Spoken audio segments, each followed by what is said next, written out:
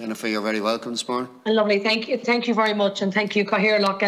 And I also want to thank the witnesses for today. And look, I think none of us can ever underestimate the amount of work our ambulance paramedics have done, particularly even now during COVID, and our fire service. And it worries me that we're not giving them the recognition they deserve, but also that there's a burnt out element there.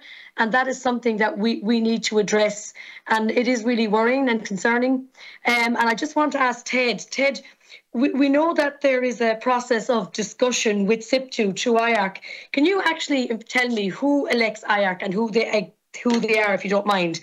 Do the ambulance management ever actually talk directly to the staff on the ground?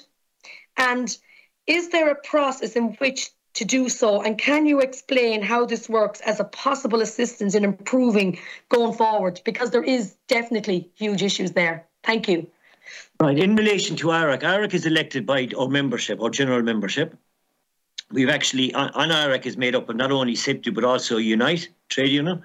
It's also, I'm aware, you see, that it's SIPTU, Unite and Forza represent the National Ambulance Service. They're the three unions.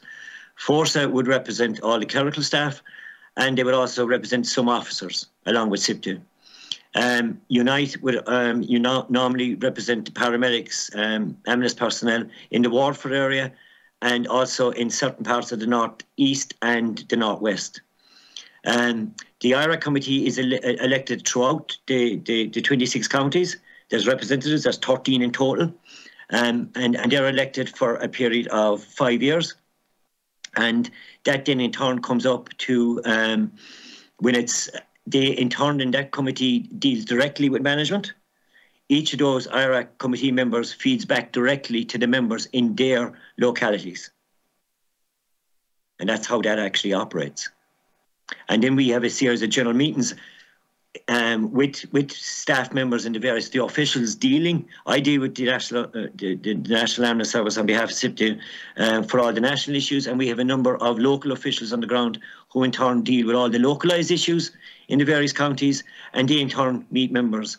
Physical meetings in the last year and a half, 2 years, has been virtually nil because of COVID, and a lot of our meetings now are done through Teams, Microsoft Teams. And do you feel that there's discontent within the members on the ground, the members that feel that they mightn't be listened to? Do you feel that there's a disconnect? And is there any way of improving that? Because I know that in different areas, I see it myself, and I just kind of feel that our ambulance paramedics, that on the ground is where they can address issues and problems that they know are there. So while we have management, and I welcome all that, but look, at the end of the day, and you know this yourself, if you're a paramedic in an area and you've worked there, you will know what is happening on the ground. And if you cannot get that particular issue to your management or to whoever your unions, whatever, that becomes a huge issue. So do you have concerns about that? And do you feel there's another way that we could look at addressing our members on the ground, that they feel they have more of a say in it? Because I feel from speaking to some paramedics that they feel, some of them, that they need to be listened to more. Do you think that that can happen, and how can we make them changes? Well, like I said earlier to one of your colleagues, I came into this role on the 1st of July. I have made substantial changes in how SIPTU runs its business within the general membership. We are trying to get a shop steward set up in each ambulance base in this country. We are in the process of issuing a newsletter to all our membership within SIPTU that outlines everything that has been achieved since we took over on the 1st of July, with all the concerns that has been raised across the country on behalf of our membership. If a member in any part of the country has any issue, they will contact their local shop steward, who will in turn contact their local official. If it's a localised issue, it will be dealt with locally, and if it's a national issue, it will be referred to myself and dealt with through IARC. Thank you, and thank you very much. And do you feel there's consistency there with staff, or do you feel even within the roles that there's a lot of movement from one area to another? And that's another issue that I feel that might need to be looked at, like that things are changing all the time. And even through posts, whether it's a management post or there's a lot of posts not not permanent, there's part-time, there's whatever. So there is a lot of movement within the sector itself. Do you find that, do you have that concern for that?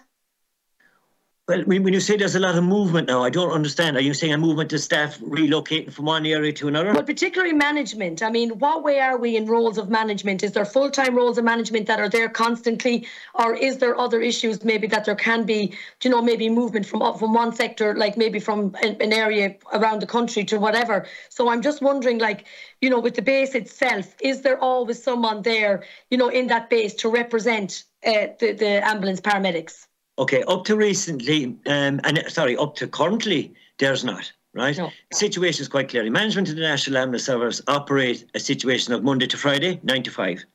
After 5 o'clock in the evening to 9 o'clock in the morning, Monday straight through to Friday, there's no one there. After 5 o'clock in the evening, or from 5 o'clock in the evening to 9 o'clock on a Monday morning, there's no one there. The National Ambulance Service, and we represent the officers along with our sister unit Forza, and a business plan has been submitted to government and has been approved, that there will be an increase of about approximately 136 new officer positions in the National Ambulance Service over the next 3 years. And that will necessitate 24/7 cover, and that will come into being. There is issues on behalf of our membership in officer grades around that, and that needs to be addressed as well. But that's a separate discussion in relation to what we're discussing today about on the road and the delays there.